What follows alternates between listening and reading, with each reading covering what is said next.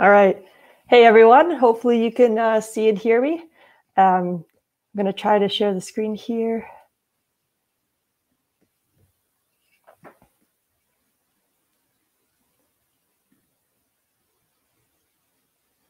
All right. So thanks very much for this opportunity to speak at this first ever Analog Astronaut Conference. It's a very cool opportunity. And so I'm going to be talking about Earth analogs for space, Moon, and Mars, and my work in each of these sectors. So for space, that's NASA HERA, the Human Exploration Research Analog. The Moon, my work with Project Possum. And then Mars is my work with my own citizen science initiative called Mars. I just want to check, is everything working okay? Hopefully you can... Yep. Great. Okay. Great. So yeah, I wanted to kind of start with where it all began for me. So back in 2008, I was doing my master's research. I didn't have a location yet. And then I got some grant money and decided that Iceland would be a really great place. It's volcanic, it's got all this basaltic rock, it's got glaciers and ice caps. And the more I dug into it, I found out that this is also where the Apollo astronauts did a lot of their training up here in northern Iceland. So this is called the Vatnajökull ice cap. It's the largest ice cap in Europe. And then just north of here, you get a lot of runoff from the ice. And so it actually can weather a lot of these rocks. And it has great analog potential, not just for the Moon, but also Mars.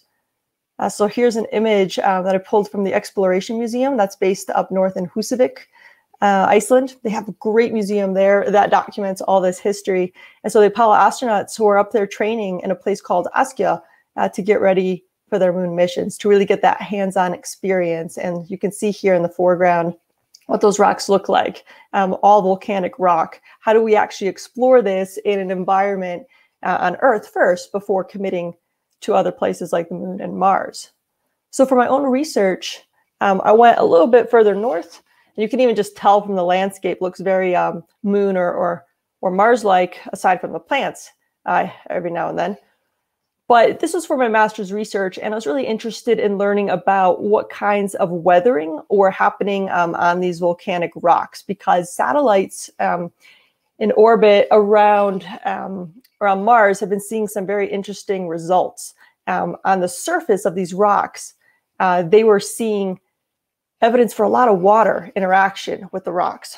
But another orbiter that was measuring the chemistry with depth was not seeing this. And so it's like, what is this disconnect here? And can we go to a place in the field where we can actually test some of this? And so my work was called Spectral and Chemical Variations in Rocks and Soils from Iceland's Interior. So we're trying to understand these weathering processes in Mars, because the northern part of Mars is believed that there could have been a very large ocean there. And so is that actually true? Was there a long-standing kind of deep ocean, or is this kind of just water that would come and go? What about the ice from the ice caps? And so this contraption here was actually built by my colleague, Patrick Rowe. And so it's called a core. But you can see this tube here, and it can collect samples with depth. So again, we can collect all the soil and rock we want from the surface. But really what we want to understand is more with depth, just down to like the first couple feet of what the chemistry and mineralogy is doing. Again, because if the mineralogy on the surface is saying one story, what is the story below the surface? Did water actually reach a lot further down, creating, this kind of ocean environment? Or is it just random water here and there in Mars's past? And so, for example, we're using what's called spectroscopy. And so you can think about it as a fingerprint, that every rock and every mineral has its own unique fingerprint. And you can tell by absorptions and reflections what mineralogy is in there. And so, for example, in this red curve here, this is the interior of the rock. It's got a classic W shape, which means it's not really altered. It's normal, like volcanic rock. But on the surface of that rock, we have this green curve here, which has this V shape, which means this is actually water is causing these kinds of differences in mineralogy.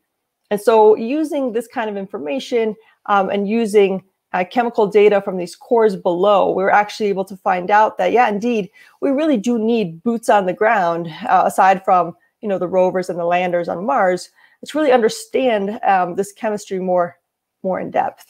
So that's kind of what started me on the path of really just being in love with planetary field geology. But I wanted to talk also about my experience with NASA Hera. This was a really unique opportunity to spend a month in a habitat at the Johnson Space Center. And so this is my team here, and this is a patch that we came up with because every team comes up with their own design. And Hera 12, we were the last campaign for that year. And so we lived in this little habitat here, and I'm going to give you a little bit of a tour here shortly. And for about 30 days, in 650 square feet. I mean, we've all been going through this pandemic. At least we have the opportunity oftentimes to get outside, but we couldn't leave. If we leave, that's simulated space out there if you go out the airlock. So it was really an interesting psychological experiment for me. Like, I spend a lot of time outdoors and climbing, sometimes confined to tents, but this is a very, very different experience for me. And so again, HERA stands for Human Exploration Research Analog, a closed habitat, 3 stories. And this is us in the lift all together during the countdown, and then that's us after when we finally got out. So what is the purpose behind this one? So NASA was simulating a mission to an asteroid. So the 30-day mission was actually compressed from about over 700 days of an actual mission to an asteroid in the asteroid belt. And so throughout September and October of 2016, it ended up being 7 weeks total, because you spend 2 weeks ahead of time preparing for the mission, learning everything you need to learn. It's also kind of that quarantine period to see if anyone gets sick. And then you have 30 days in the mission, and then another week of debriefs afterwards. And so while Mars attracts our attention, asteroids demand it, right? If there's a threat to the Earth, we really want to know about it. So this kind of simulation is actually quite valid, because we might have to someday go to the asteroids, as well as for mining purposes or resources in outer space as we expand out from Earth. And so the science behind it was more so testing the effects of stress and isolation, both on physical and mental health. So what is it like when you put 4 people together who don't know each other, who are learning to be a team, into a high intensity kind of environment of not disasters happening on board the spaceship, things like that. So how they captured that mission realism was the launch and landing details, where the floorboards are shaking and you really feel like you're going for a launch. Astronaut wake-up music like they do on the International Space Station. Each of us had our choices with music. It's a really cool thing to wake up to. Leftover food from the International Space Station as well. So we're actually able to sample a lot of that food. And also new foods that they were testing for long duration missions to see, well, is this food going to be boring after a while, or is it still going to be tasty? So they're doing all sorts of interesting tests with food as well. And then once we actually got to the asteroid and had our rendezvous, there were comm delays that were meant to simulate. Like, if we have a problem, we call it in to mission control, but it's up to us to solve it, because 5 minutes later we'll get a response, and hopefully we made the right choice. So mission emergencies varied from fires to punctures, things like that we had to solve as a team, learning everything we had learned along the way. The actual asteroid rendezvous was only 3 days out of that 30-day mission. So the whole time you're spending prepping for it, then you have those final kind of 3 days of rendezvous, and then just the journey back. So there's a lot that happens meanwhile. So a quick tour of what this looks like. We took some panos here. So level 1 is called the lab. And so we did things with microbiology, biology, botany, and geology. So here you can see a glove box where we would collect samples from the asteroid. Obviously, this is done in virtual reality, but then magically a box appeared of samples we had collected, and then we were able to study them in that glove box there. And then up on the second level was the galley and the gym. So this is where we'd all hang out to have our meals. And then we had a kitchen, very tiny, behind this table here that pops up. And then a gym, because every day we did 30 days. Every day we did 30 minutes of some kind of exercise, which included weights or an exercise bicycle. And then you see this ladder up here that leads to the third floor, which is really just tiny sleeping quarters, and everyone gets a section of the habitat. And then this is the ladder or the lift that connects level 1 and level 2. So we could climb the ladder as often as we wanted. I did this a lot for exercise, but then when we were during a sleep deprivation phase, we had to use it as a lift instead. So this could actually move up as a lift as well. And so this is our journey. Once we took off from Earth, here's us going past the moon. And I point out this camera here because there's, and a microphone. So there's cameras and microphones strewed about in the entire habitat, except obviously the hygiene module, bathroom, and the private sleeping quarters. And then we're also wearing headsets with microphones so they can listen to our conversations. We were also wearing instruments that would show proximity, like how close we'd get to someone, if someone's having a confrontation or what's happening.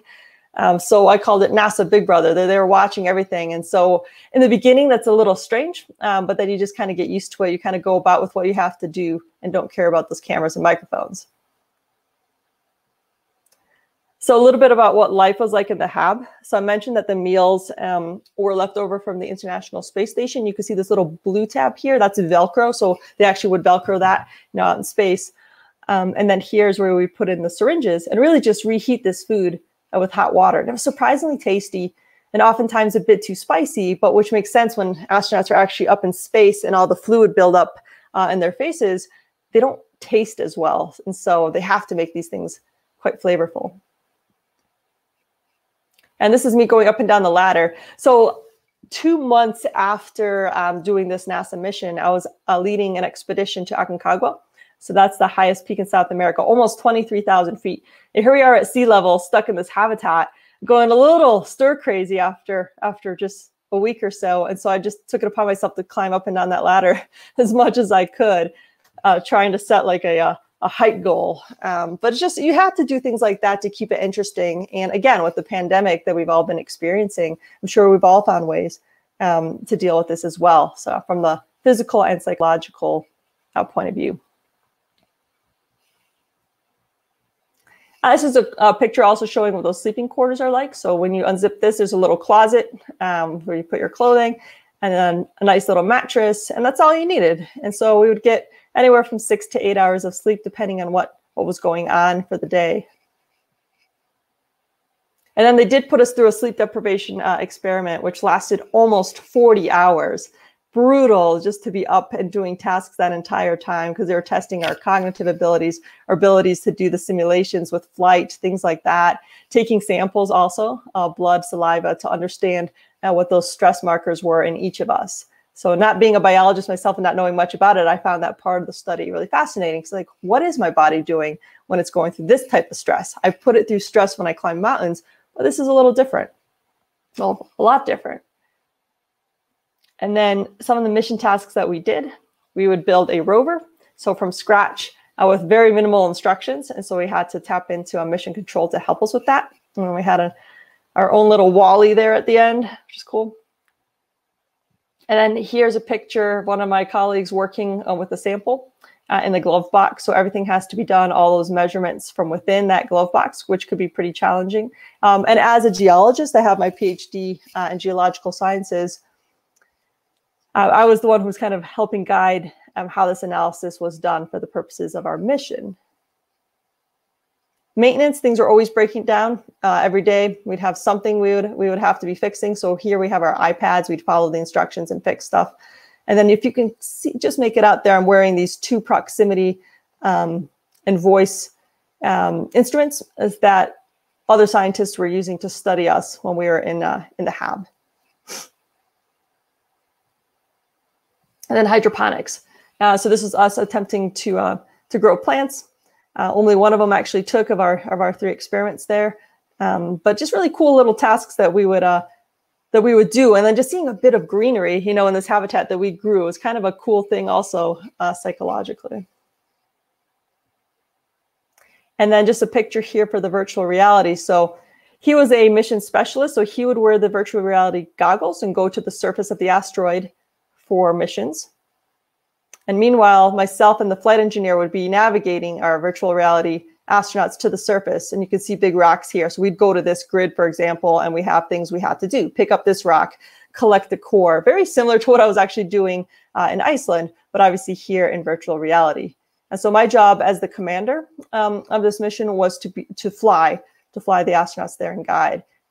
And this just gives an example of all the different screens I had to manage.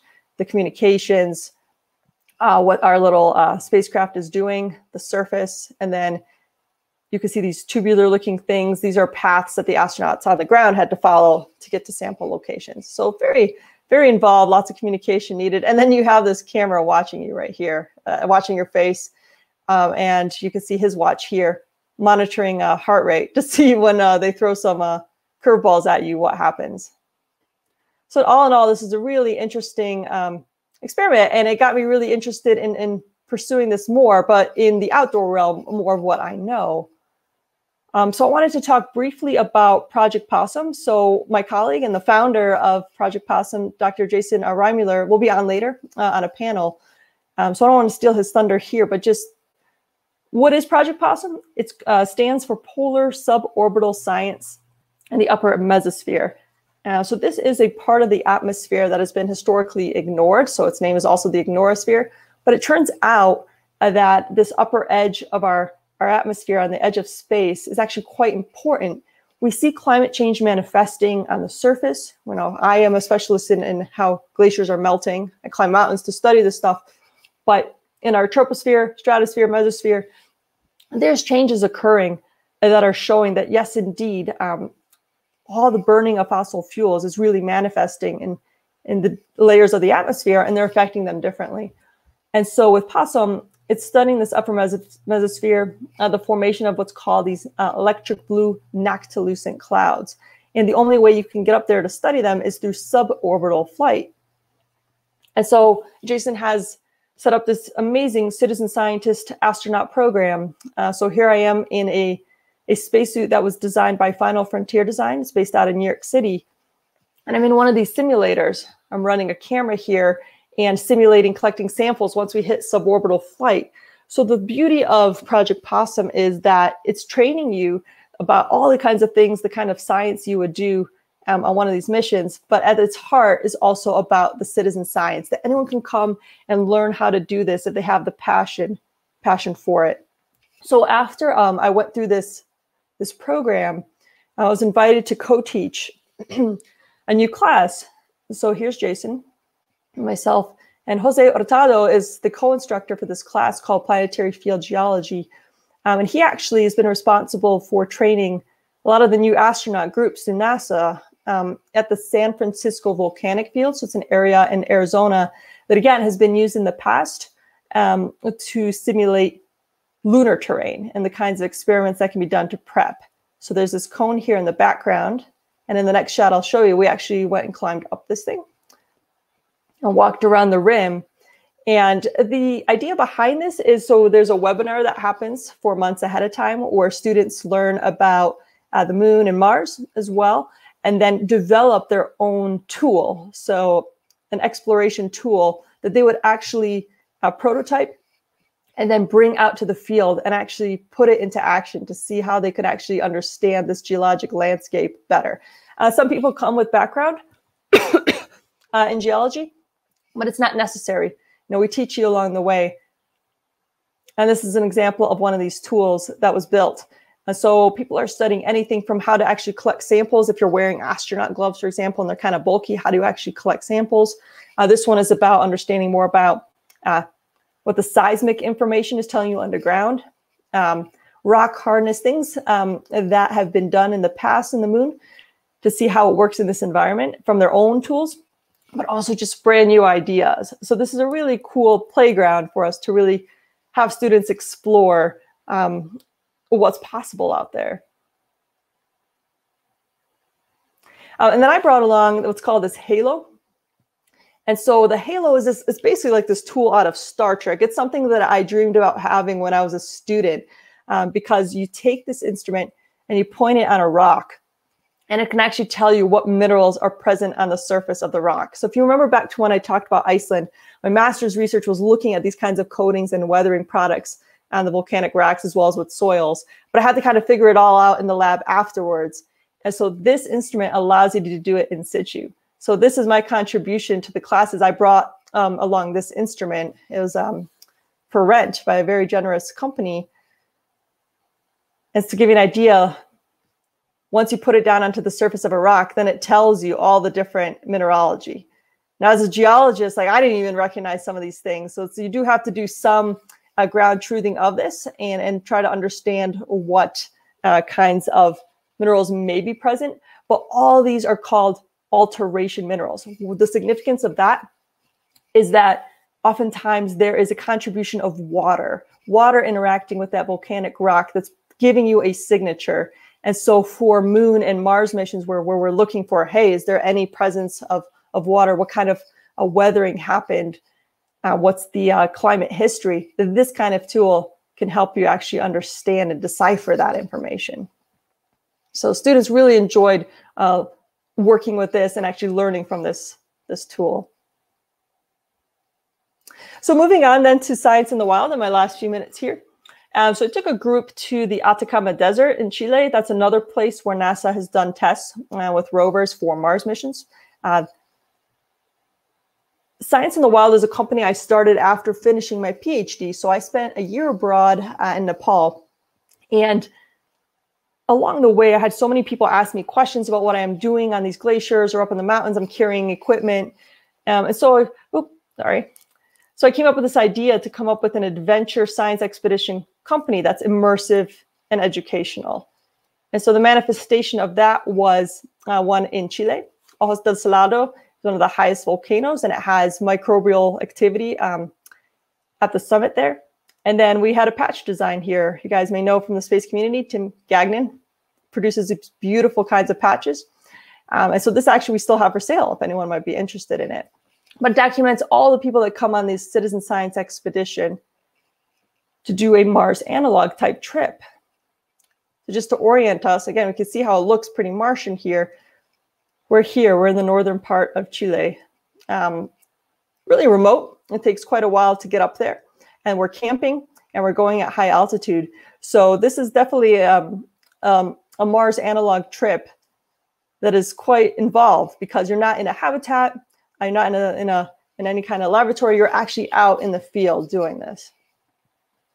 And so provide you with a science guidebook here called a mission log about what you're going to be doing, what's the itinerary, what are you going to be doing every day, and then what kind of toolbox you have available. We have rock hammers, we have weather stations, we have pH paper, we have spectrometers, thermal infrared cameras, all these kinds of things that you can use out in the field.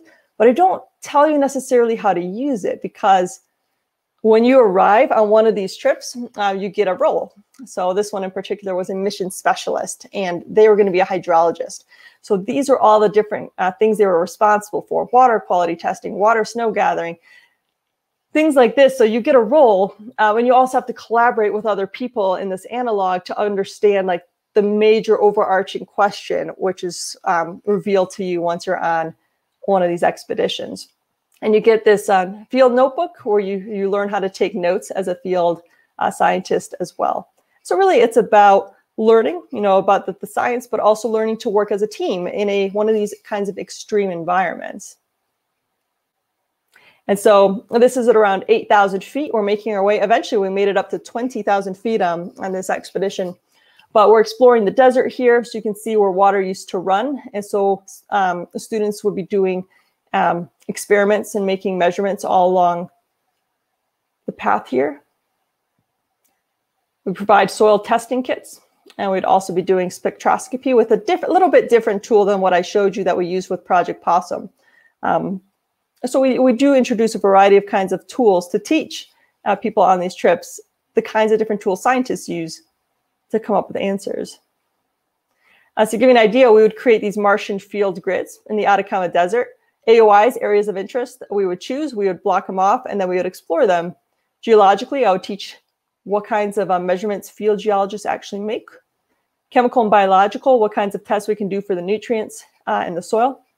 And then the spectroscopic, kind of putting it all together. After you look at the rocks, after you make some measurements of the soils, now what does the spectroscopy say about, well, was there any kind of water here? What kind of potential for habitability is there? It's kind of the big picture idea. And so this is at work in the field here. So you see how we chose this area landscape. We walk out a grid, and then we all gather together to make some measurements. We flag interesting rocks. We make actual measurements in situ there. And then we do a lab analysis. There's a hut, for example, along the trail here. We're actually making measurements. This has this instrument has its own light source, so we don't need to rely on the sun for some of the measurements, which I've had issues with in the past. But you can see that these volcanic rocks have interesting coatings on them, again, indicative of past water interaction, and that's what we were looking at. So again, on these types of trips, you have a role, but you're also interacting with everyone, and you're also learning a lot of science along the way in situ. And one of the last days we were up there, for those who have seen the Martian movie and the sandstorm, we had a pretty incredible one where just all this fine stuff just getting tossed, and our tents were just coated in dust. And so it just kind of gave us a feel for the extreme environment that we are working in. You know, imagine doing science, you know, just outside here, wherever you live, but then imagine doing it at 10,000, 14,000, 20,000 feet. It definitely gets intense. So even though we might not have a true Mars environment, we definitely have an extreme environment where you do have less oxygen and you are working hard at altitude to try to do the science. This is a picture of my wonderful team. And then just to end up here on the future, what are we looking at? Obviously with the pandemic, things have been on hiatus. Everything's been kind of in the virtual space. But we're thinking about Kilimanjaro from the science perspective. I'm taking a few groups up on the north side, but the south side provides some very interesting Mars analog. You can already see here, there's some interesting yellow coatings. There's a lot of sulfur. Obviously, Kilimanjaro is a dormant volcano. But this is called the Alpine Desert of Kilimanjaro, which has some really interesting mineralogy. And so we have a plan for a future Science in the Wild Mars analog trip to Kilimanjaro. And so this is an example of what one of those rocks looks like. Here's the interior, this beautiful basaltic rock. And then you have this really interesting thick layer. What is this? And that's something you find out on one of these trips. And if you're interested in joining, I put the webpage down here. These new trips, the Mars analog ones, there's an analog section on scienceinthewild.com, but the trips that are in the works right now have not actually gone live yet, so we put the final touches on it. Again, based on the pandemic, it's been kind of hard to plan. But do reach out if you're interested in taking part in this.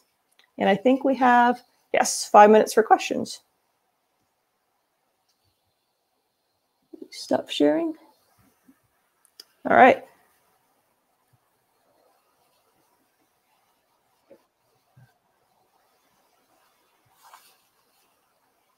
And yes, we have questions here.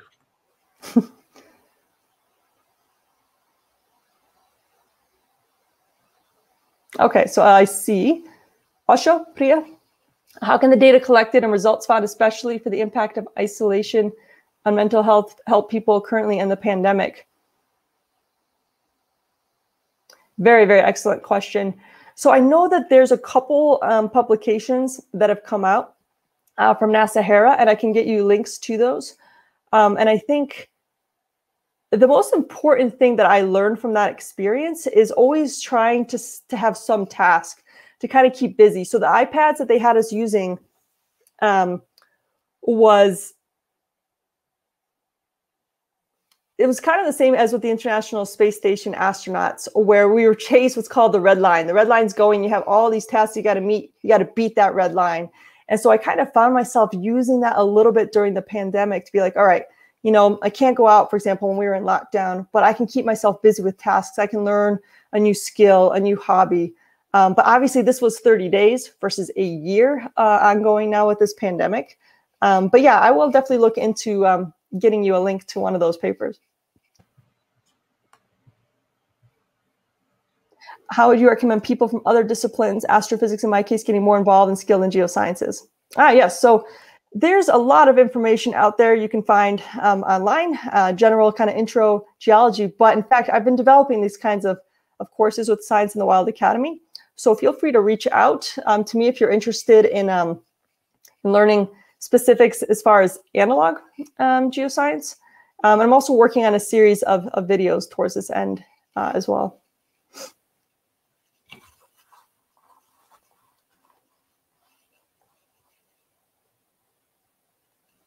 As far as getting involved, definitely just reach out, connect with me on social media, and then LinkedIn, any whatever you find is the easiest way to connect, scienceinthewild.com. We have a contact form there. So what do we do with all the data? So right now, a lot of data is in a data repository that's being worked on for publications. So some of it has not been made public yet.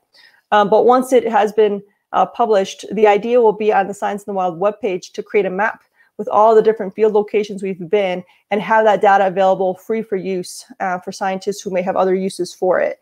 And citizen scientists who do come along these trips and get involved in the work are put on publications.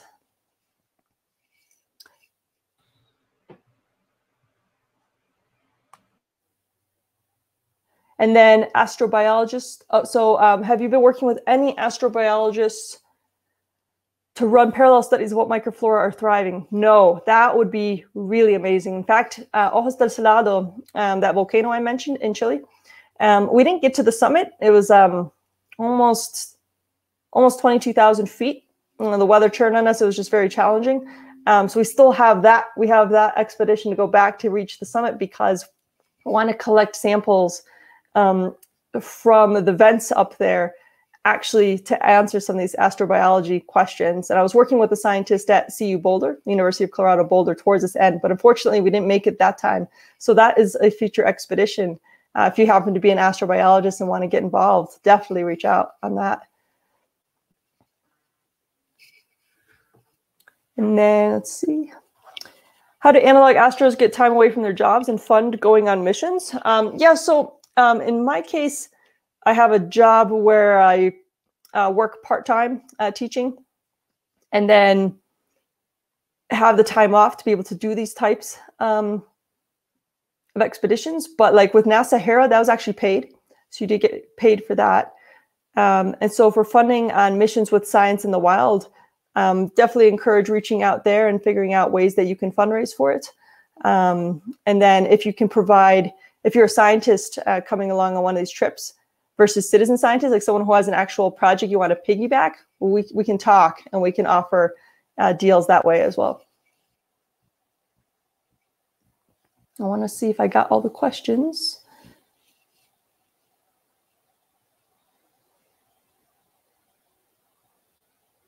I think so. And we have one more.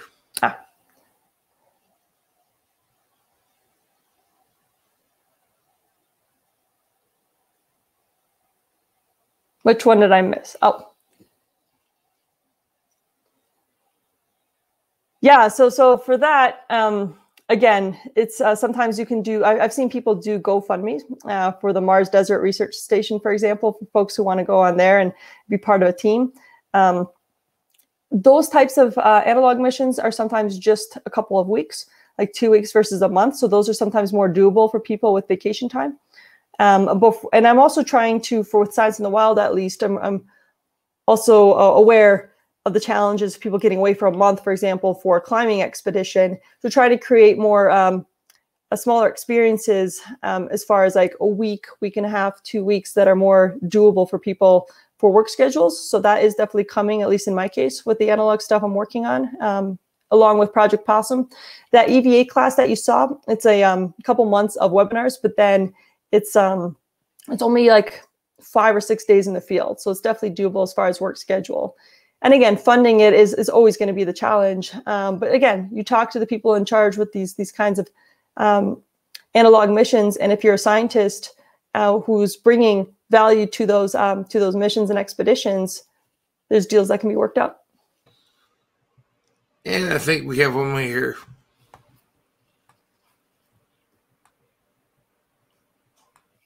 People from other disciplines getting more involved and skilled in geosciences. Really, it's getting hands-on experience wherever you can. When I was a student, I did a bunch of field camps, like a whole series of them. And so I would recommend if there's any opportunity that you can have to actually get out and have a hands-on experience, that's really the best way to learn. There's a lot of reading you can do.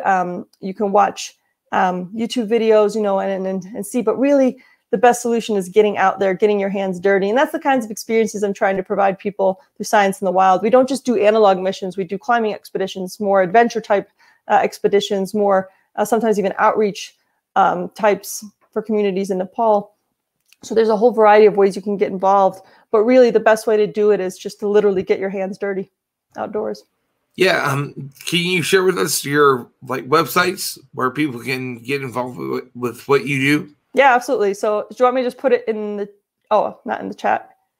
www.scienceinthewild.com is that one. And then it's just at Science in the Wild on Instagram and Facebook. You can connect with me through there as well. Great stuff. Thank you. All right. Thanks very much.